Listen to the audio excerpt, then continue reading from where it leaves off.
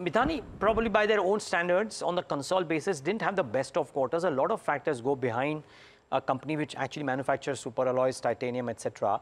Mr. S.K. Jha, Chairman and MD of MIDHANI, joins us right now on the show to talk about what outlook FY25 could be like. Mr. Jha, good morning. Thanks so much for taking the time out. This is Neeraj here. Good morning. By your own standards, sir, was the operational number a bit of a disappointment in quarter 4? And while there could be vagaries in what happens in a particular quarter, how do you look at the numbers from a YOY perspective? Because when I look at the consolidated numbers on a YOY basis, the operational metrics came off even as the top line numbers had grown. Yeah, in fact, if you see our main focus in this current financial year, the last financial year, was mainly to reduce our inventory and WIP. So in this process, normally in the last quarter, you might have seen that our value of production has gone down slightly. However, we have achieved the highest ever sales in this quarter. And that has also given the better performance in terms of our rate of return also. And also we have got a good reduction in our inventory. In fact, from the last financial year to this financial year, the current financial year, that 23-24, almost we have reduced our inventory level of almost by, it has come to 1/4, I'll say, from that previous to that. So that has really helped the company to get the clear and reduce our inventory. And in fact, it was also the one of the concerns we had, that our that number of days which we can keep our that working capital engaged has to be reduced, and that was the main challenge. And we have we have got good success in this area, and this will be giving the better output or better result in the this current financial year, because the FY 23-24 had the pressure of, in fact, the raw material prices were very high. So we had the the problem was that how to cut down our consumption of the raw material. So that was the main reason for keeping that. We should not keep the more inventory. And also we had another challenge, that how we can improve our operational capability to maintain our profit. So these are the, I think, few challenges we have faced.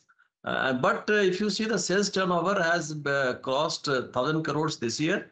I think this is a very good, I'll say, the achievement for the company. Company has the sales turnover growth of 23% this year, and that is going to be a good advantage in the coming this current financial year also.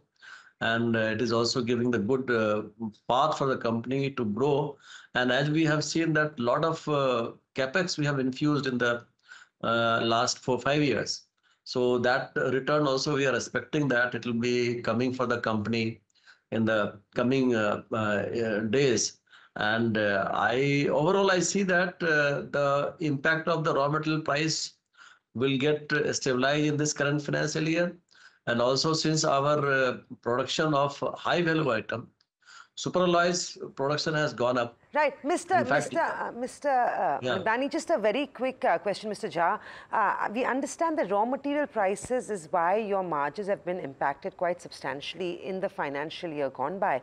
But as we look ahead, do you anticipate improved operational efficiency, potential raw material cost decline, or maybe a hedge on that? Would that help margins back up to levels of 25, 26? Is that a fair assumption? Because that's what it used to be historically, right?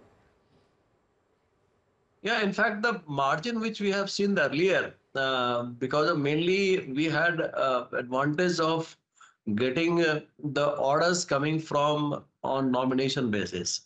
And that numbers are going to reduce as we are going for more competitive bidding and more competitive orders. So my expectation is that in the coming days, the margin which we have got this year from this like 23-24, 24-25 will be the better performance mainly because of two reasons. First, that we'll be getting that raw material prices will get stabilized. And second part is that we are going to produce the high value item. That is superalloys production has gone up in the from the this year also it is expected to increase. Titanium alloys also will going to increase. So those two high end products are going to contribute in the for the higher return once we are seeing that the once we will be closing this financial year that FY24-25. Mr. Jha,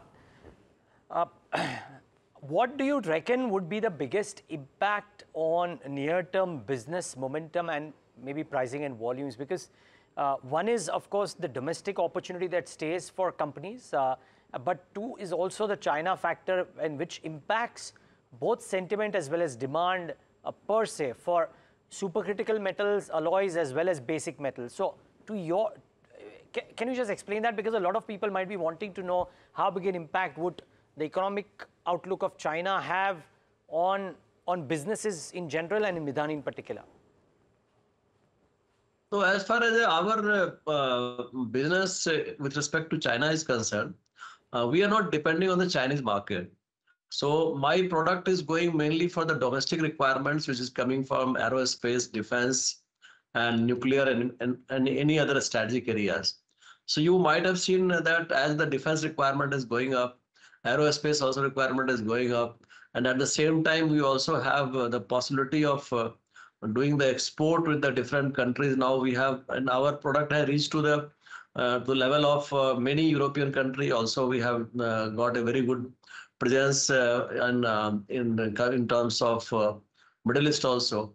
So I see the possibility of our business will be improving in the coming days because of these regions. Now, only depending on the China factor is that raw material which is getting from the China. But we had our raw material has not depending, we are not depending on the China. Our sources are different. So I don't see that impact is going to affect as far as the MIDHANI is concerned. So that way we are not seeing any reason for that. And it has been already seen this year also. We have got a lot of export has gone up almost 3 times. If you see from the last financial year, that is from 22-23 to 23-24, we had almost 3 times. And now we have a very good order book position from the export, and indications are very good. So I feel that that area is also going to give a good support to the company. So the growth wise, I am not seeing depending on the impact which is we are seeing from the China. So this is what my observation as of now. But again, you know that global scenario and all is very dynamic in nature. So it will be seen as we progress. But as of now, I see that MIDHANI has a very stable outlook for the coming from current financial year. Okay, just one final question, Mr. Jha. Now, with the increased focus on defense, aerospace, etc., could the volatility in operational metrics change, or because of the nature of the business, the volatility might stay and people should look at it annually? Because, and quite frankly, when I look at it annually as well, FY24 or FY23 has been a big drop. So even that argument may not necessarily hold true about the volatility, but just trying to understand if the end product change and focus on defense and aerospace mitigates that to an extent.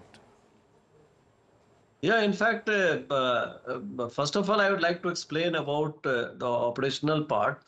Our main focus has been shifting towards that whatever we are able to produce, we should able to convert into the sales as quickly as possible.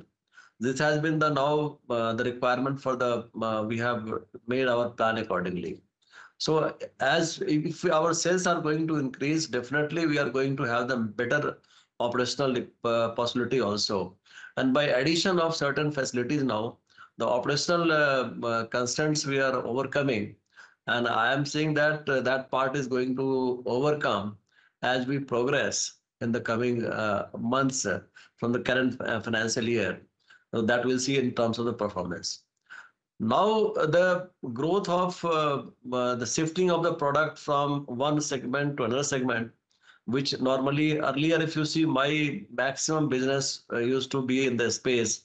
Now it has gone to the defense. So the MIDHANI, the one advantage is that the many materials which have been used for the space or also have also finds application in the area of defense, as well as some part in the other, that the nuclear and the other strategic sectors. So there is a lot of common like the facility which we use for this type of products are common in nature. So I feel that those things are not going to impact. Only thing that you should have a quick a mechanism to make your technology and your knowledge based for diversification. So that base is very well placed in our company, because we are a very almost 50-year plus. So our technology and everything is very robust. So that way we are able to quickly change our product profile or product portfolio in the very short span of time. And it has been reflected in the FY23-24 also. Many grades of alloys we have developed in the same year, and also we have done the export, also we have made for the domestic industry. So that type of like flexibility is there in our operation. And I think that is I think one of the biggest strength which Midhani is having in terms of its product portfolio and capability. Okay. Mr. Jha, 15-second answer, quantum, because we are out of time completely. So just 15 seconds, please. But are targets or guidance for FY25 out? Yeah, we have already, we have our target already fixed. So what's the number, and, sir?